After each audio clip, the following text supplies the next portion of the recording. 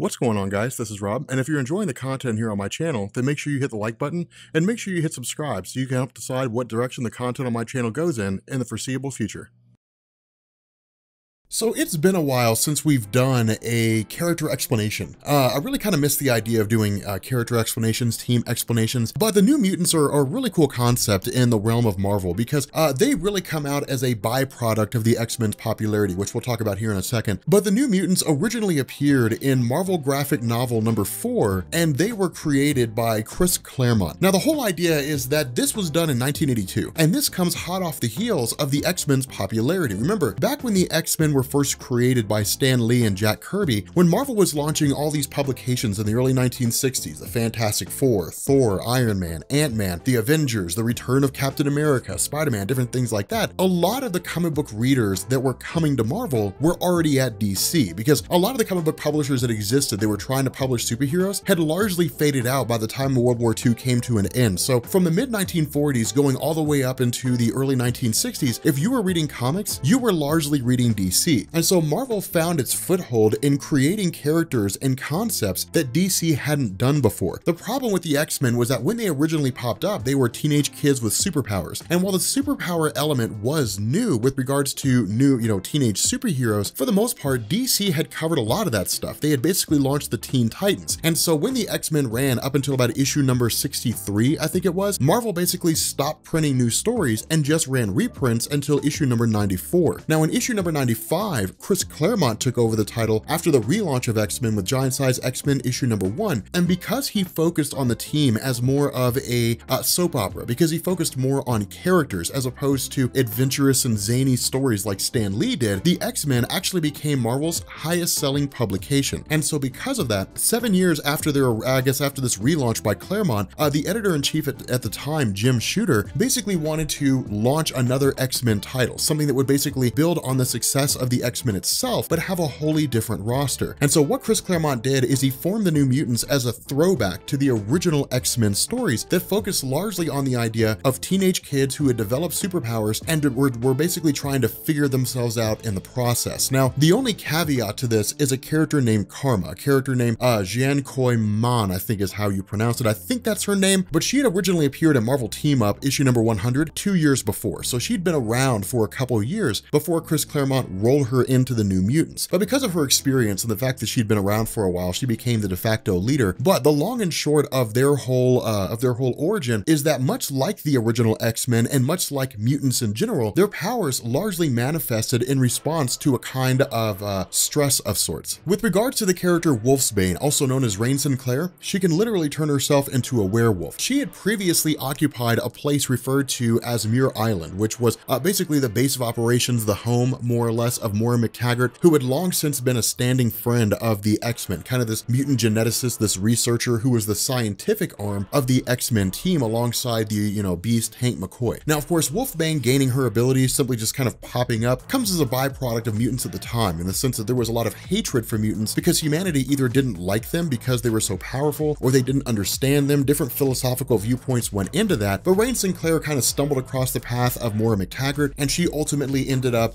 basically taking reign over to Charles Xavier. Now, the same thing happened with Robert DaCosta, a young kid based out of Brazil, who basically manifested the ability to absorb solar energy and turn it into a physical strength. Cannonball Sam Guthrie from Kentucky, much the same way, absorbs solar energy, is able to put off this thermal energy that allows him to fly. But this is how these characters began manifesting their abilities. It has sort of popped up. Now, one of the big exceptions to this is Danielle Moonstar. When we end up seeing her powers have already popped up, and she basically has the ability to create these sort of empathic illusions to essentially get people to see things that reflect her emotional state. But the idea is that they were all essentially being targeted by a guy named Donald Pierce. Now, Donald Pierce in the movies is just a guy who works and is part of the project with regards to X-23. There wasn't a whole lot going on to his character in the Logan film. In the comics, he's vastly different. He is basically a member of a group called the Hellfire Club. Now, the Hellfire Club had been around Marvel for quite some time. They were basically one of the various villain groups groups who had been introduced in the X-Men stories under Chris Claremont in an effort to basically bolster the various enemies for the X-Men to face off against. But for Donald Pierce himself, unlike the other members of the Hellfire Club who possess various powers, Donald does not have any abilities of his own. Instead, he's basically a cyborg of sorts. But the idea was that Donald Pierce was essentially a fanatic who hated mutants. And for the longest time, the Hellfire Club was basically this sort of inner circle of individuals who had the ability to influence the world through money and different things like that. The problem with this was that there was a point along the line when the Hellfire Club was co-opted by mutants. They essentially took over the ranks of the Hellfire Club. Donald Pierce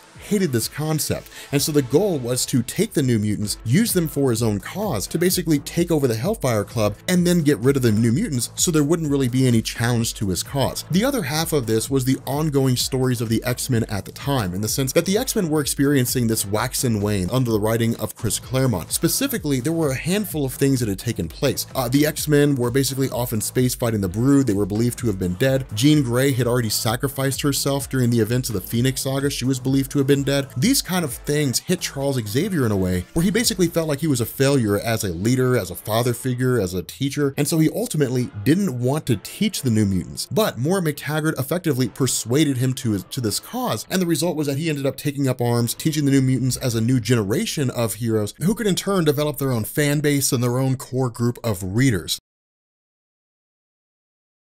The other half of this is that with the conclusion of the origin story for New Mutants, the defeat of Donald Pierce and so on and so forth, the idea of Marvel was to look at the success of New Mutants in terms of the actual origin, to gauge audience reception by way of letters, pages, sales, different things like that, and then decide whether or not they were actually going to get a publication, which they did in March of 1983 with New Mutants Volume 1, Issue Number 1. Now, again, with Chris Claremont continuing the story, over the course of the first 7 or so issues, there was a little bit of reshuffling in the sense that Claremont was really just kind of teasing the waters to see how people would respond to different scenarios, explicitly with the death of Karma. Now, the idea was that she did not really die per se. She was essentially possessed by the Shadow King. She eventually was used by the Shadow King to go on and become a gangster, but it allowed Danny Moonstar and Cannonball to take over a leadership role in the team. Now, again, going on after the first 7 issues or so, over the course of the next 7, usually, between issues 8 and 14, there were some things that were sort of being juggled around and some actions that were being taken by Claremont in an effort to continue bolstering up the readership. As a really good example, we actually ended up seeing them come into contact with the Hellfire Club, but instead of seeing them battle the Hellfire Club, instead, Chris Claremont created a younger version of the Hellfire Club, which are referred to as the Hellions. Now, this was huge for a lot of comic book readers at the time, because while Charles Xavier believed the X-Men were dead, individuals who were reading Uncanny X-Men knew they weren't. And so what it did is it gave fans the best of both worlds. Because of that, some new changes were made to the publications over the course of issues 8 to 14. We saw the introduction of characters like Cypher, who is basically a guy that could understand any language, whether it was written or spoken. The character of Magic, Ileana Rasputin, which incidentally, as the sister of Colossus, is her first major comic book introduction in terms of anything past her origin in Giant Size X-Men number 1. We saw all these things going on with these characters, these new roles being introduced, these characters being allowed to stand on their own 2 feet, and fans were very much receptive to it because Claremont focused just as much on the storytelling of the individual characters as he did with the team itself. At the same time, when it came to comic book publications under Marvel, for the most part, the only real science fiction thing that you saw was usually whatever stories involved the Fantastic Four, who may have been exploring other parts of space, or Doctor Strange. And so when New Mutants came along and they were basically blending in science fiction and fantasy, it was a great throwback to the 1950s, to an era of comics that a lot of readers were nostalgic for, but hadn't actually lived in. People loved New Mutants. Now, at the same time, Chris Claremont was also focusing on things like sort of this redeeming story of Magneto, in the sense that with Uncanny X-Men issue number 200, the trial of Magneto, that Charles Xavier had essentially been taken away by the Shi'ar Empire, a spacefaring race that had already been established in the X-Men series at the time, and then Magneto himself took over leadership of the X-Men. Now, the problem with this was that in a lot of ways, existing members of the X-Men had basically left, but the benefit benefit to New Mutants fans was that they were basically teenagers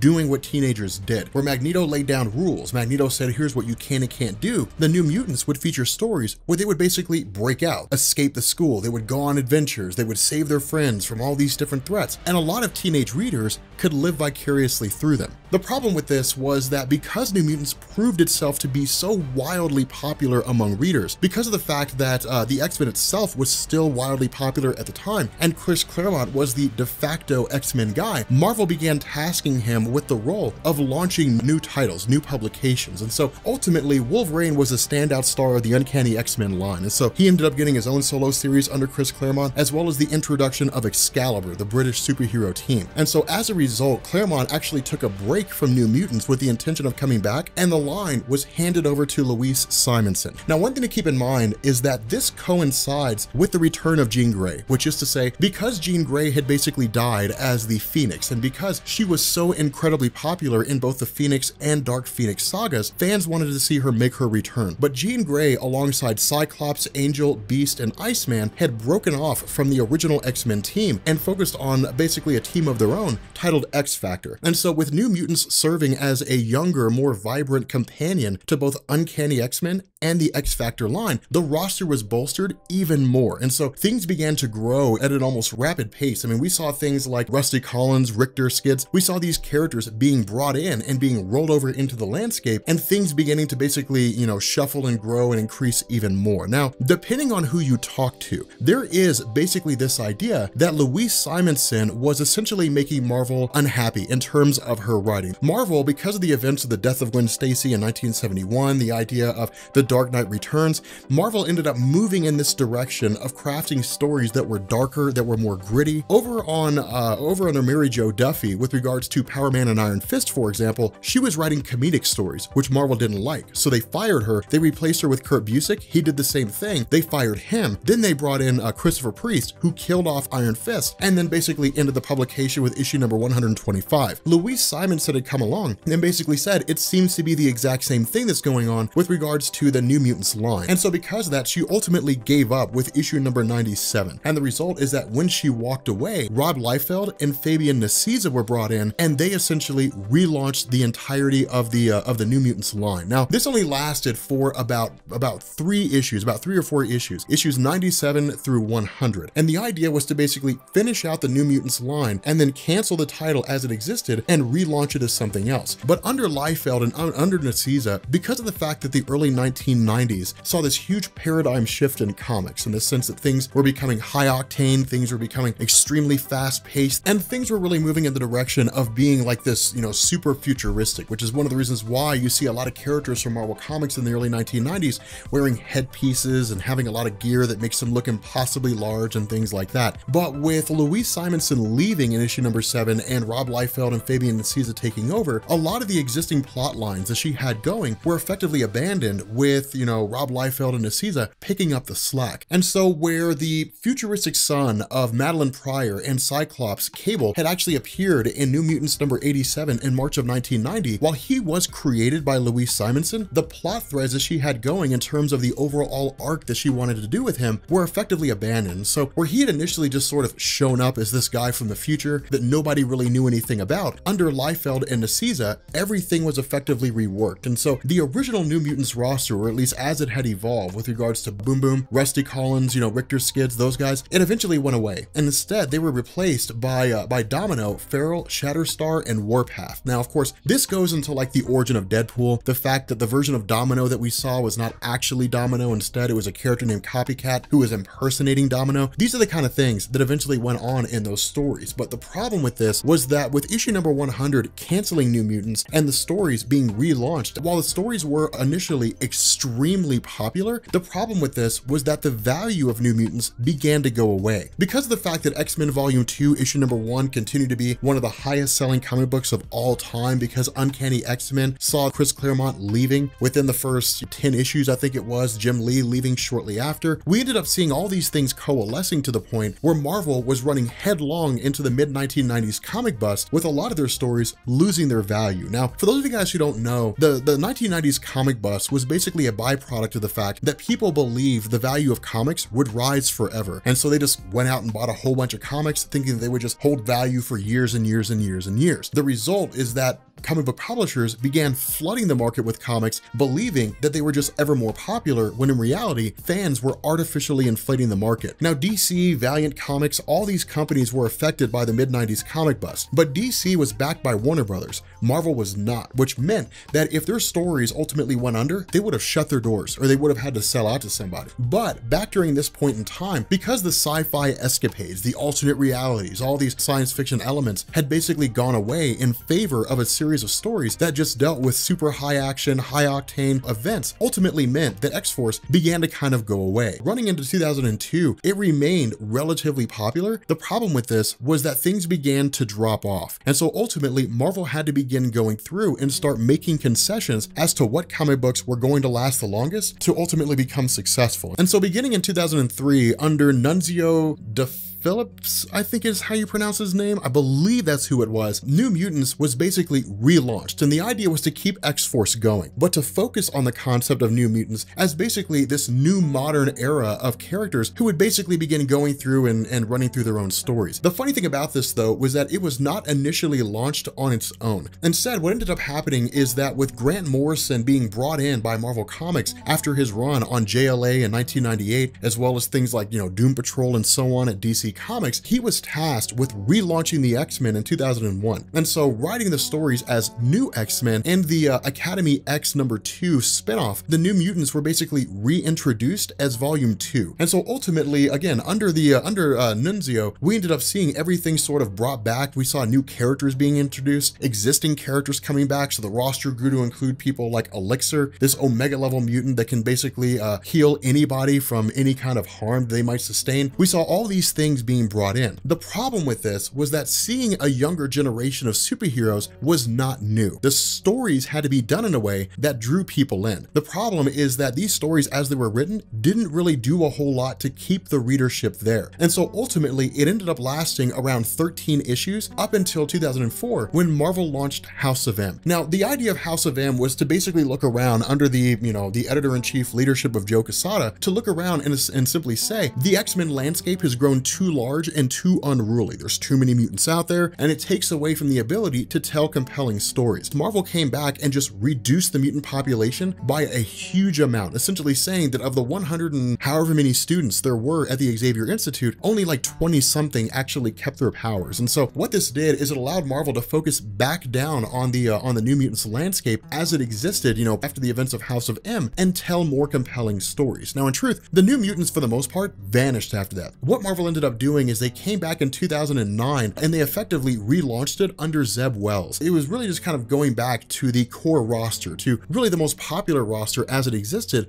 by combining the first two groups of the New Mutants. So we basically ended up getting Cannonball, Karma, Magma, Danny Moonstar, and Sunspot coming together to help reform the team. This really just kind of existed alongside the events of like X-Furnace, so on and so forth, these stories. The idea that the X-Men had basically left the United States, taken up residence in Utopia off the coast of San Francisco. And so again, the idea was to bolster the stories, to keep them tied into existing things, and then in turn, keep the New Mutants title popular among readers. Again, the issue here is that we ended up seeing the New Mutants line begin to lose popularity yet again when we started seeing events like Second Coming and the new generation of mutants who were brought in after New Mutants, called Generation Hope, under Hope Summers, the first mutant born after the events of House of M. And so because the late 1990s going into the 2000s and the 2010s was basically just this giant hotbed, this huge mess when it came to like all these different X-related titles, ultimately the value of the New Mutants line again began to fade because the characters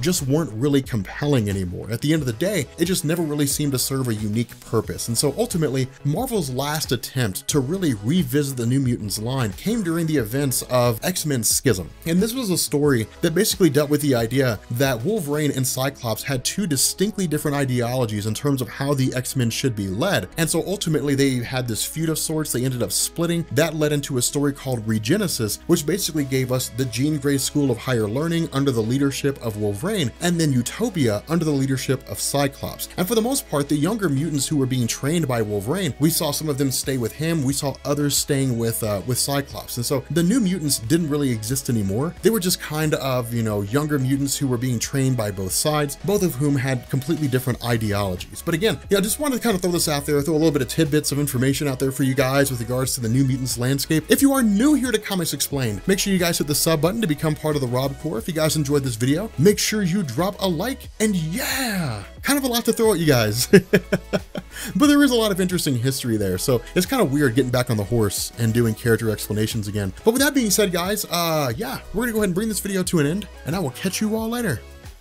Peace.